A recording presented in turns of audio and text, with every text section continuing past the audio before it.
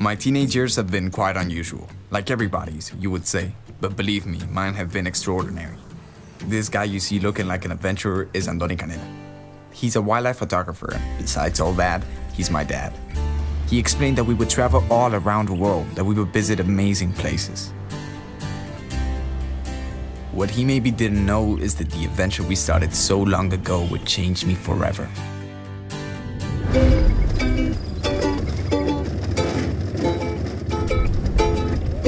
Estamos en el coche buscando qué pardos.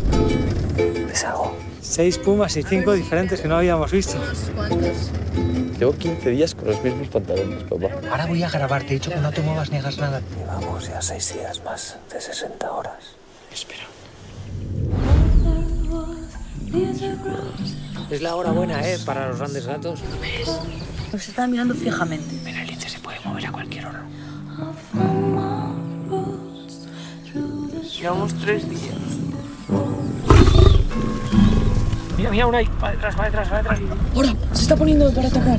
Es un wildcat. Ahí está, ahora. La madre con las 2 crías.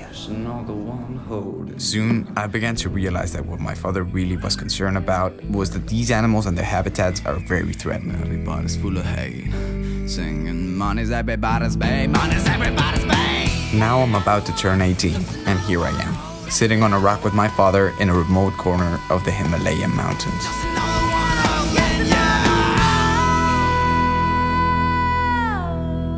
No sé si lo vamos a ver, Bueno.